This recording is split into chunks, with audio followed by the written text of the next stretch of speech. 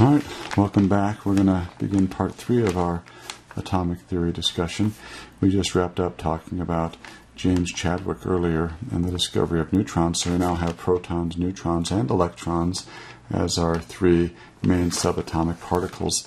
Just as a quick recap, you should be familiar with the Dalton theory of the atom. We called that the billiard ball model, if you remember. We had the before Rutherford, we had the Thomson model of the atom, which was the plum pudding model. And then we had the Rutherford model of the atom. He's the guy that discovered the nucleus, and we call that sort of like a planetary model of the atom. We're going to sort of stay there right now with that model of the atom, although there is more things we need to cover, but for right now it helps us to understand what we want to talk about today. So while working with neon, J.J. Thomson, remember the plum pudding guy, the guy who discovered the electron and the proton, observed what seemed to be 2 kinds of neon atoms. They were exactly alike chemically, but different in mass. Atoms of the same element that differ in mass are called isotopes. So isotopes have, let's fill these blanks in here, the same number of protons, but a different number of neutrons. It's the protons that characterize an atom. So long as an atom has 1 proton, it will always be a hydrogen atom, for instance. However, the number of neutrons can vary. Now, as you recall, neutrons and protons have virtually identical masses. So, if I have different numbers of neutrons, but the same number of protons, the mass might change, but since the protons are the same, the element itself does not change. Here, talking about hydrogen. There are 3 common isotopes of hydrogen. There's protium, deuterium, and tritium. You'll notice, of course, that each have 1 proton. That identifies it as a hydrogen atom. However, the number of neutrons differ for each one. Protium doesn't have any neutrons. So what we call its mass number, which is the sum of protons plus neutrons, would be 1 plus 0, or 1. So we'd say protium has a mass number of 1. Deuterium has 1 proton still. It's still a hydrogen atom, but it also has a neutron. So its mass number is 2. 1 plus 1 gives me the 2 for the mass number. And tritium, the 3rd isotope of hydrogen, has 1 proton and 2 neutrons. And so you can see where the name tritium comes from. We have a mass number of 3.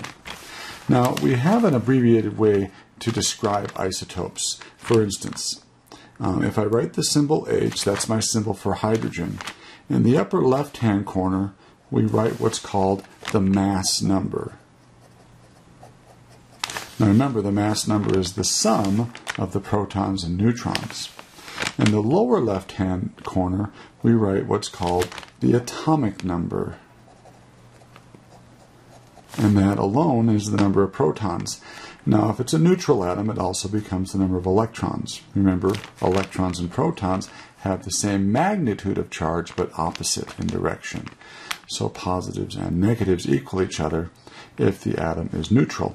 We'll talk later about atoms that can become ions due to the gain or loss of electrons, therefore gaining a charge. We call this isotopic notation. Well, for the 3 isotopes of tritium, we would have 1 with a mass number of 1, 1 with a mass number of 2, and the 3rd isotope of tritium has a mass number of 3. So hydrogen 1, hydrogen 2, hydrogen 3, their more common names are protium, deuterium, and tritium. Now, we might also see this on the periodic table. In fact, this is exactly what you see on the periodic table. We have the symbol for an element here. So this is simply the element symbol, which you guys already know. And then the integer number, this number right here, is the atomic number. And that's the number of protons or the number of electrons. Remember, in a neutral atom, protons and electrons are the same. This number here is the average atomic mass. Now you might say, what do you mean average atomic mass, Mr. Hummer? Well, remember, there are 3 isotopes of hydrogen. One that has a mass of 1, one that has a mass of 2, and one that has a mass of 3. So this would be the average of those. Now to find that average, we simply don't add the mass numbers together, and in this case divide by 3. The reason we don't do that is because most isotopes of hydrogen, almost all of them are protium. So the average mass is going to be painfully close to 1. And if you look on the periodic table, it's 1.00794, which means there aren't very many deuterium or tritium isotopes.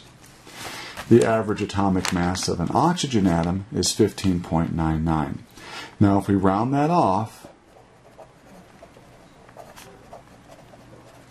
that of course would equal 16, and for oxygen that would be what we call the mass number, which is the sum of the protons and the neutrons. So, looking at this description for the oxygen atom, we would say it had 8 protons and 8 electrons, a total of 16 protons and neutrons. Since we know 8 of those are protons, the other 8 must be neutrons. So the 3 subatomic particles, a typical atom of oxygen will have 8 protons, well, all atoms of oxygen will, 8 electrons, and a typical atom of oxygen will have 8 neutrons. So, just as a quick recap, recall that the atomic number is the number of protons and the number of electrons in a neutral atom. The atomic mass is the average mass of that element's isotopes.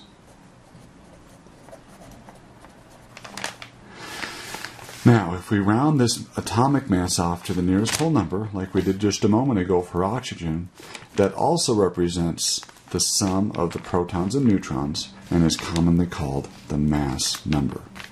Now, I want to go back to the calculation of average atomic mass, and I want to do an example for you. I think you might have 1 or 2 of these for your homework. Maybe I should give you a little background information first before we do this isotope. If I wanted to find the average weight for a group of students in a classroom, let's just pretend that 29 of those students weigh, I don't know, 100 pounds. And one student weighs, we'll say is a big football player, okay, weighs 300 pounds. How would I find the average weight of those students? Would I take 100 plus 300 and divide it by 2 and say, oh, the average weight's going to be 200 pounds? Of course I wouldn't, because most of the students weigh 100 pounds. The average weight will be closer to 100 than it will be to 300. The same is true with isotopes.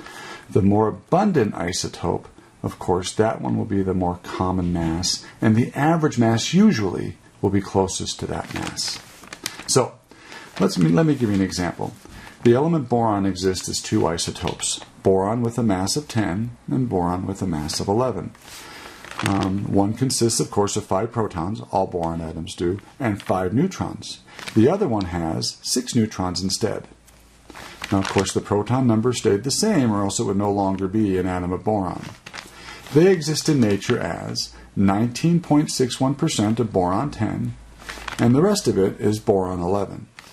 The experimentally determined masses of the 2 isotopes are 10.0129, so that's where we get the mass number of 10, and 11.0093, that's the mass of boron 11. From this data, calculate the average atomic mass of boron. Check your answer with the mass on the periodic table, and you will note the periodic table lists the average atomic mass of all of the isotopes, not necessarily the mass of one particular atom of that element. So, taking a look at this data, don't you agree that the average mass of a boron atom will be closer to 11, because 80.39% of all boron atoms weigh pretty close to 11, and only 19.61% weigh something close to 10. So I would expect the average mass of a boron atom to be closer to 11 than 10. So this is how we do this.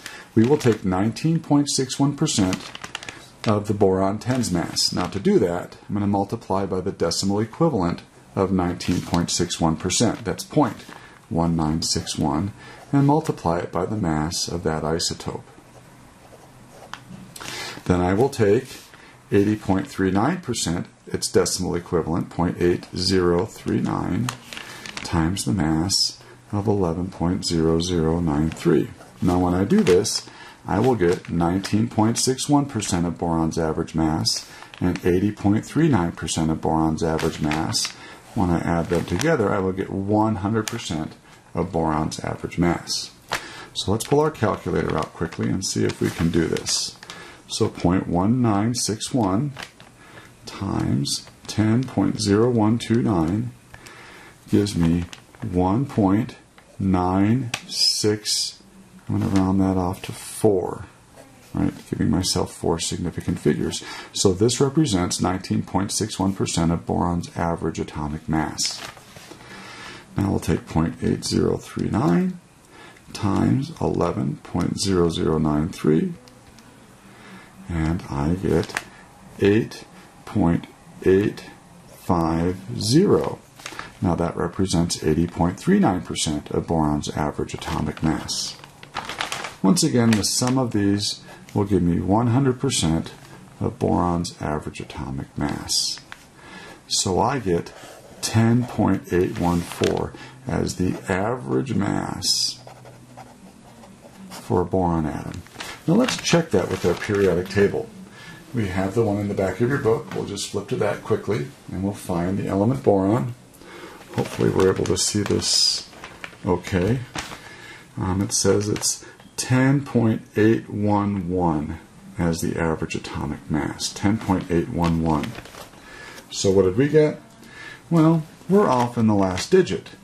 But that's certainly acceptable. Remember, the last digit is our uncertain digit. And I feel very comfortable with this. So 10.81, 10.814, 10.811 would be a good average atomic mass. Notice, neither of the isotopes of boron has that mass. Not one of them do. So there's really not a boron atom that weighs that much. They either weigh this much, 10.0129, or this much, 11.0093. This represents the average. Please take note, I did not add these up and divide by 2 like many of you will do. Please pay attention to the process by which I did this. Okay? All right. Now, we're going to stop right there because I don't want to start the mole on this video. We're going to start the concept of the mole with the next video, and it's a very, very important concept in chemistry. One that at first is a bit difficult to understand, but the more we use it, the more comfort you will have with it.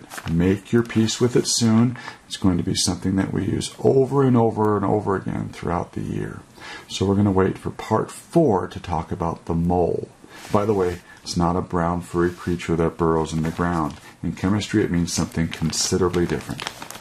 Okay, thanks for your time. Have a great day. Bye-bye.